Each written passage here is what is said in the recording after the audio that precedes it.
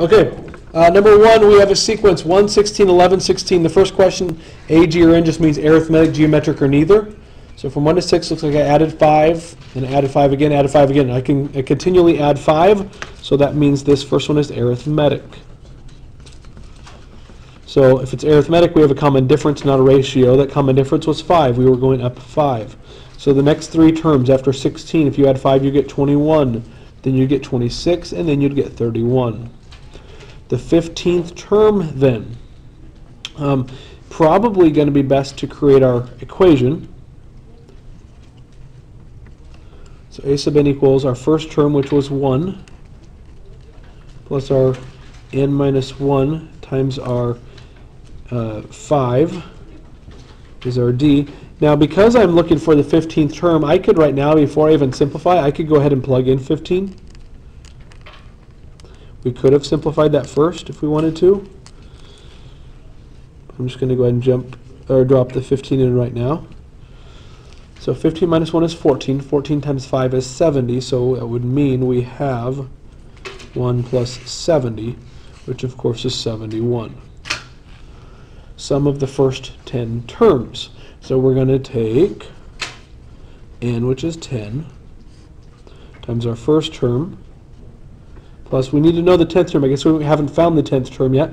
We should find that quickly, maybe off to the side here. First term, 10 minus 1 times our d, which is 5. So 10 minus 1 is 9. 9 times 5 is 45. Plus 1 is 46. So that 10th term is 46. So we have 46 plus 1 is 47. We're going to multiply that by 2, or sorry, divide that by 2 rather. And then we will multiply that answer by 10. We get 235. I just did that on the calculator. Got 235. Number 2. Looks like we're multiplying by 3 over and over again. That means it's geometric. So we have a common ratio, which was 3. The next three terms, 81 times 3 is 243. Then 243 times 3, we get 729. And then we multiply that by 3, we get 2,187.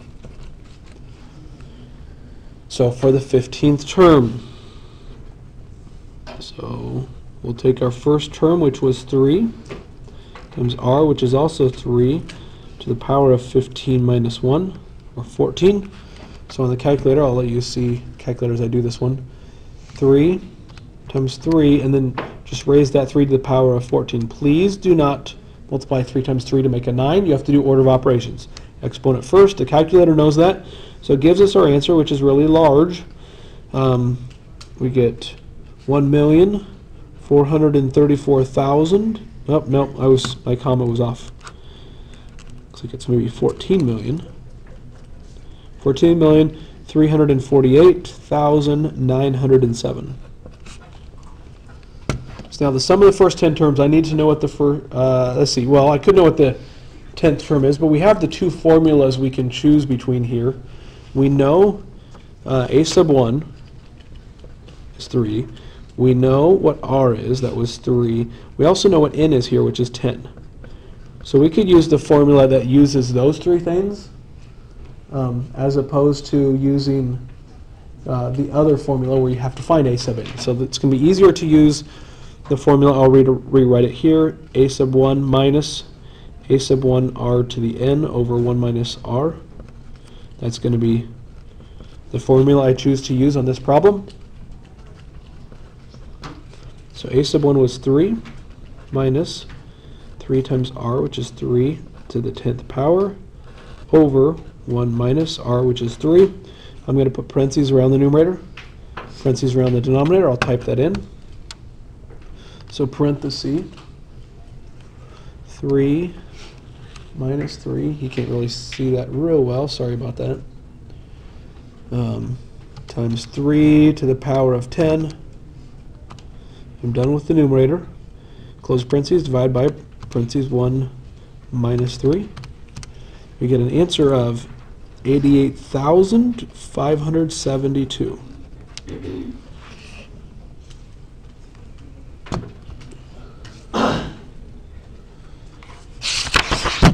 Okay, now write an equation. So we should recognize on number 3, I guess it does tell us it's an arithmetic sequence. So we take our first term, which is 16, plus n minus 1 times d, which is what we're increasing by. In this case, we're decreasing by 4, so it's a negative 4. I do need to take and distribute that negative 4. So minus 4n plus 4. So I do have like terms.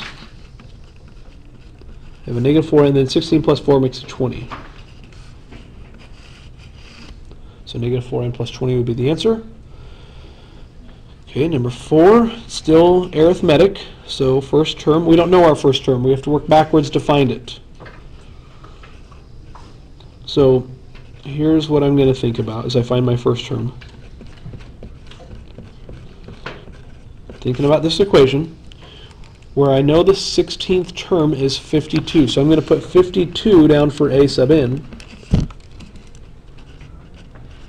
And as I do that, as I put the 52 there, that's the 16th term, so I put 16 in for n.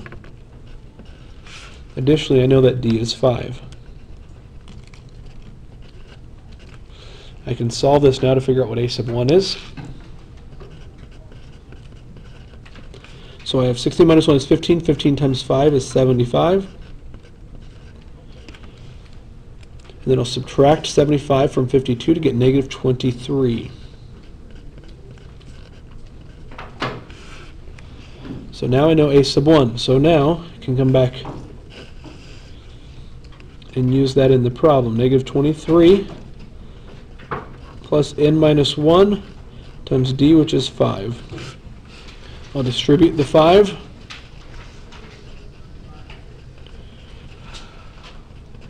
Five in, negative 5. So a sub n equals 5n minus 28.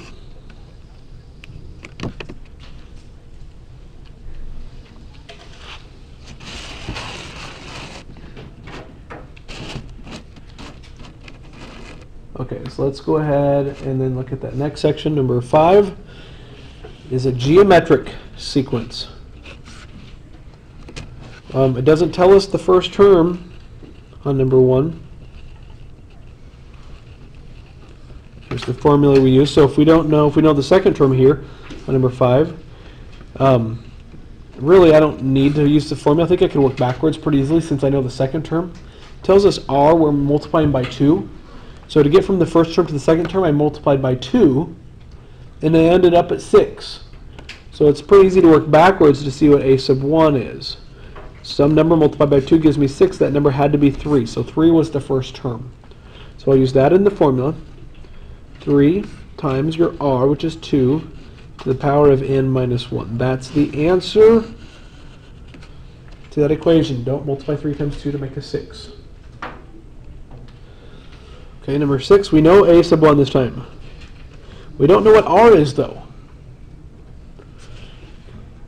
This is where I like to write it out. So the first term is 3, second term I don't know, the third term is 12. This is geometric, so if I'm multiplying by a number, we'll call it r, and then we do it again. So I started at 3, I multiply by r twice, or multiply by r squared, and then up at 12. I can figure out what this is. Divided by 3, r squared is 4, so r has to be 2. So, you can plug that into the formula.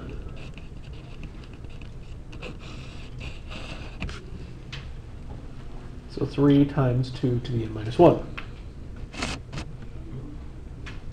Let's take a look at the back page. Determine if it's convergent or divergent. So looks like we are sorry, it does tell us, so it tells infinite series, doesn't tell us arithmetic or geometric, but we only looked at infinite series on geometric, so it must be geometric. And if I look at the problem, I see that yes, in fact, I am multiplying by 3. So you want to find that ratio, you want to find out what you're multiplying by, it's 3. If that's larger than 1, it's divergent. So number 7 is divergent.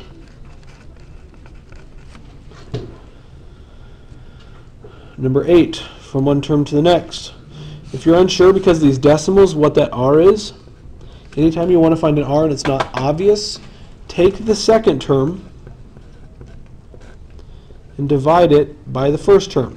So take 0.01, divide it by 0.1, and you get 0.1, 0.1. 0.1 is less than 1, making it convergent.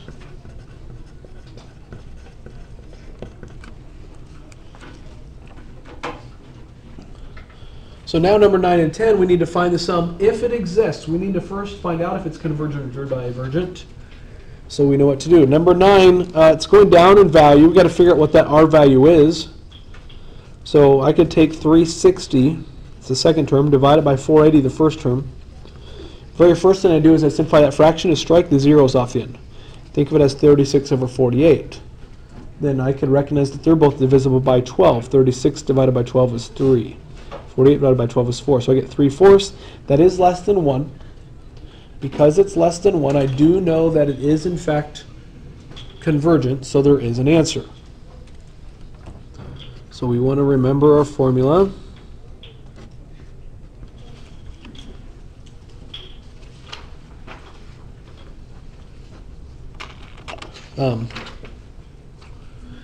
So we've got, let's see, our first term is 480.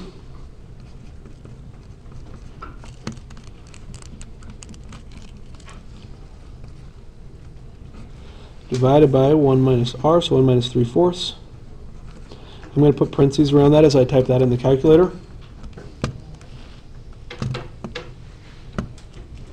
So 480 divided by parentheses 1 minus 3/4. I get 1,920.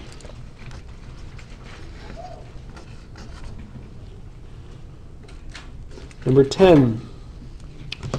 If you're not certain what that is, what that R value is, you would not be alone. So let's think about the first term, or the second term rather, which is 1/6, divided by the first term, which is 1/2. Now, if I'm dealing with fraction and division, it's best to think of it as multiplying by the reciprocal. So we started with 1/6. We still have 1/6, but instead of dividing by 1/2, I can multiply by the reciprocal of 1/2. The reciprocal of 1/2 is 2 over 1. Multiply straight across, you get 2 over 6, but that simplifies to 1/3. 1/3 is the R value, so that's less than 1. It is convergent. There is a sum, so I can do the formula. So we do 1/2 over 1 minus 1/3. I'd really recommend using the calculator on this one. Parentheses around the numerator, parentheses around the denominator. So 1/2 divided by 1 minus 1/3, giving us 0.75, or 3/4.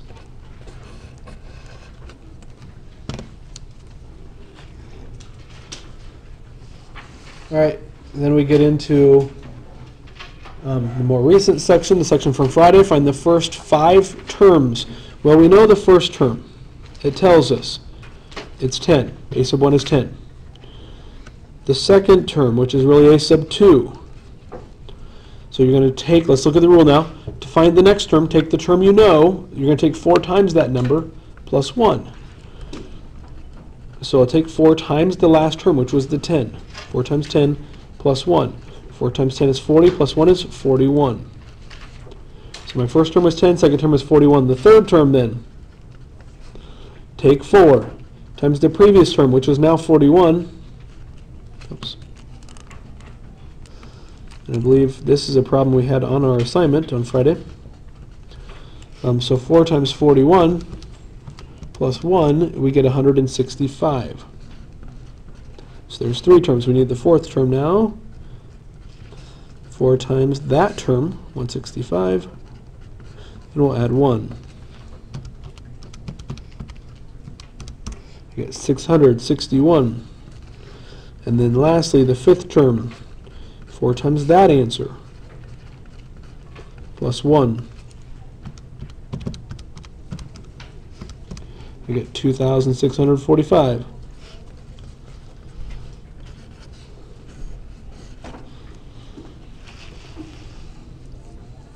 So there's the first 5 terms. Number 12. First term is -9. Second term, it says take 2 times that previous term, so negative 9. And we'll add 8 to that. Oops.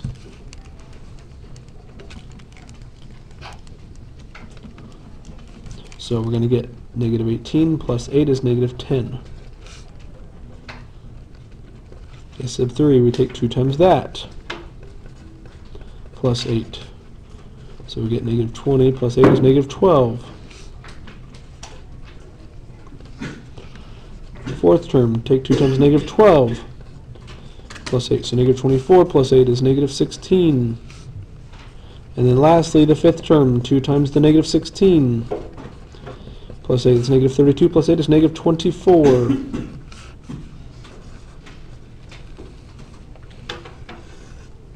So negative 9, negative 10, negative 12, negative 16, negative 24 should make the first 5 terms. 13 and 14, we work backwards.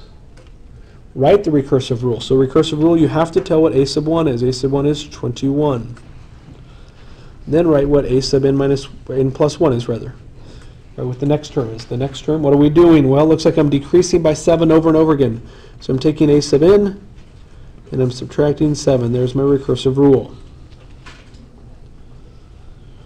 Number 14, I know my first term is 4, so we indicate that.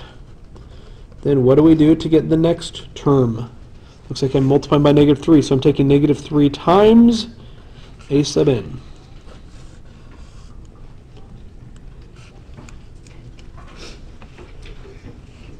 Then 15 and 16, we're finding the iterates. That's where you plug in. So we have an initial term of initial value of 4. So to get your first iterate, to get x sub 1, you take that initial value of 4 and you just plug it in. So plug it into the function. So 12 times 4 plus 8. So 48 plus 8 is 56. So 56 is my first iterate. So then for x sub 2, I plug in 56. 12 times 56 plus 8. 680. And then the third iterate, plug in that number, plug in 680. So 12 times 680 plus 8. We get 8,168.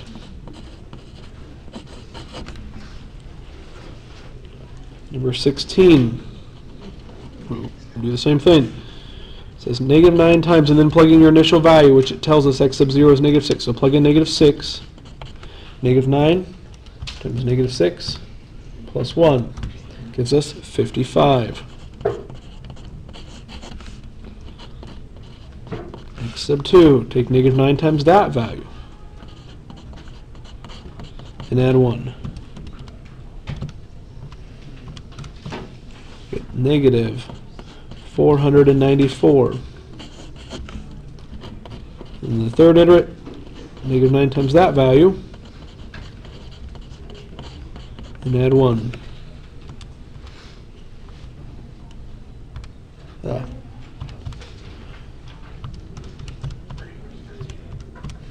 We get 4,447.